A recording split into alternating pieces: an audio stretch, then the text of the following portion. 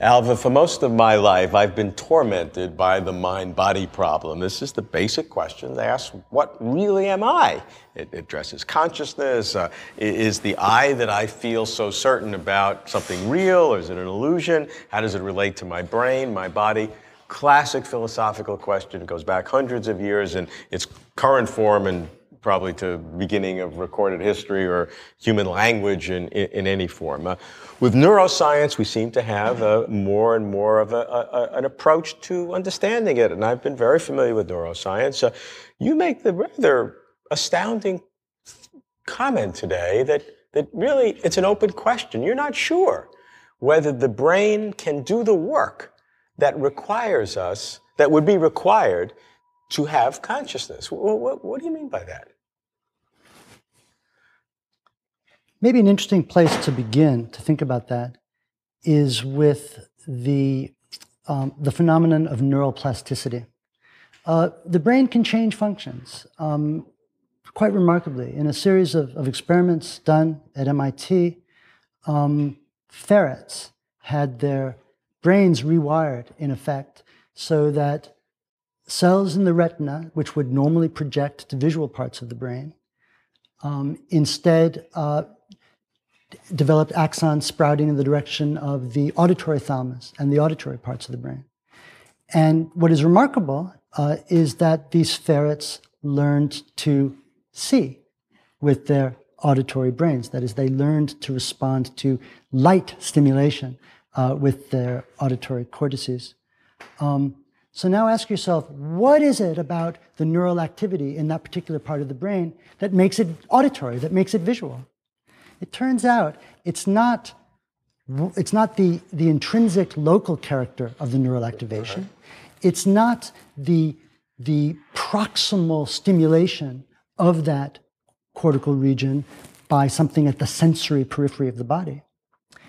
I submit to you that if we want to understand why that neural activity is visual, or auditory, as the case may be, we need to look at what the animal is doing, how it is dynamically interacting with its environment, and thus we can understand what job it is that the brain is doing, whether it's a visual job or an auditory job. So one way of putting it is, if you were to shrink down to the size of a microscopic being and beam yourself down into the brain, I submit that you just couldn't tell by looking around at the neural fireworks whether there was seeing going on, or hearing, whether there was any experience going on. The seeing, the hearing, just isn't happening there. It's happening thanks to the way in which the brain is subserving a larger interaction with the environment. And that's just another way of saying it's not a sort of a brain up. The brain isn't what sort of does it. It's the brain as functioning in a context that makes us conscious. Certainly the primary theory that undergirds neuroscience is a brain-mind identity theory, that the content of consciousness, the content of everything that comes into us is represented and is exactly the same thing as something in our brain. Now, it's not philosophically exactly the same thing because it's a matter of just semantics, that the firing of neurons is not the same thing as the picture of a yellow balloon. They're content not the same, but the total representation of that yellow balloon is in some way by a sequence of nerve impulses in certain contexts, in certain parts of the brain. That seems to be absolutely fundamental and unimpeachable. One of the striking things, there's really only there's two claims that everybody working in the neuroscience of cognition and consciousness agree on. The first is that the brain is responsible for all of it. Yep. And the second is that we don't have a clue how the brain does it.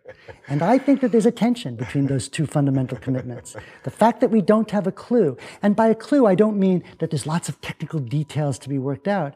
I mean, we don't even have the sketch of the back of an envelope summary of what an adequate theory of the mind in terms of the brain would look like.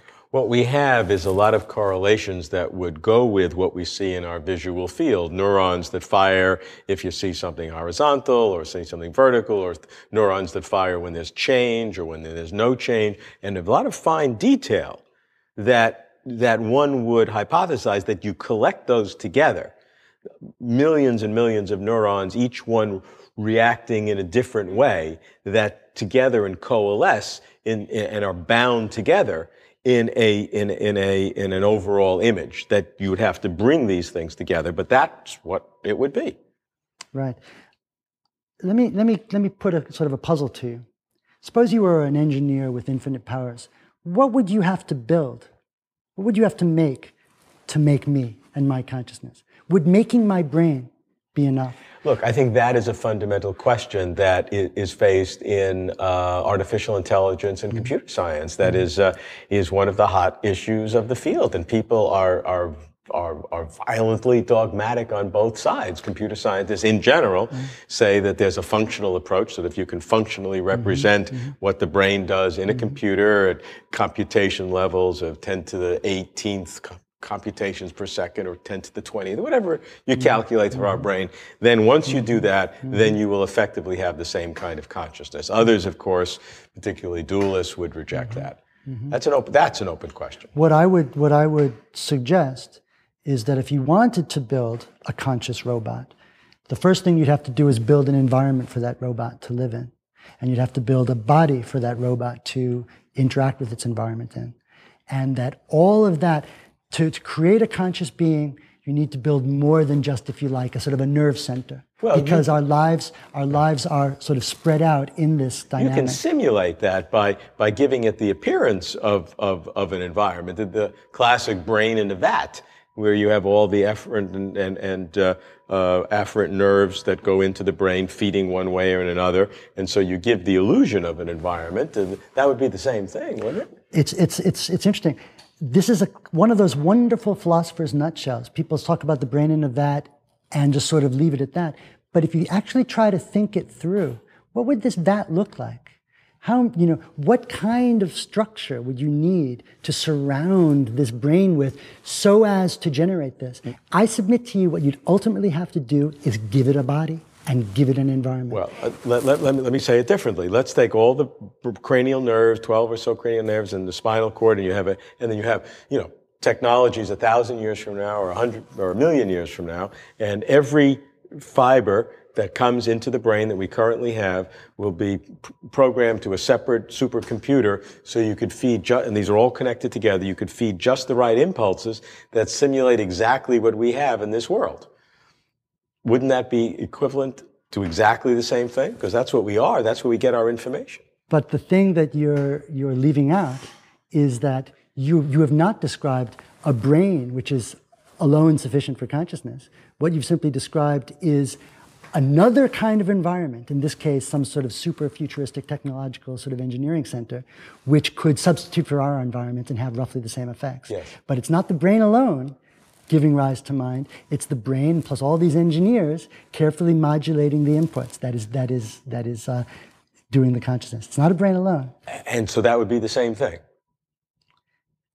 It might be the consciousness that would result might not be able to tell that it wasn't you or I, but it wouldn't be consciousness in a brain alone. It would be consciousness in a different kind of system coupled to an environment. If I can produce an experience in you by directly acting on your brain in the laboratory, that doesn't show that your brain is alone sufficient for that experience. Because after all, part of the story is the neuroscientist acting on your brain. A fascinating fact about the human cortex, the mammalian cortex, is that cells are basically all alike. They have the same basic plan. There are a few different types of cells, but for all intents and purposes, they have their axons and their dendrites. They respond to stimulation. They fire. They produce an action potential. Electrical spark of activity that propagates to thousands of other neurons. So you can't tell by looking at the behavior of an individual cell, whether it's a visual cell, whether it's a motor cell. If you want to understand what job that cell is doing, you have to step back and look at its involvement in a larger system. In the first instance, you want to look at its embedding in a larger population of neurons. But what I suggest is that you actually need to step all the way back and look at the way in which the firing of that cell varies as a function of what the animal is doing, varies as a function of the way the animal is dynamically interacting with its environment. It's only at that scale that you could say this neural activity is visual or this neural activity is auditory. And I think that's what these remarkable experiments on the plasticity of the neonate ferret show us.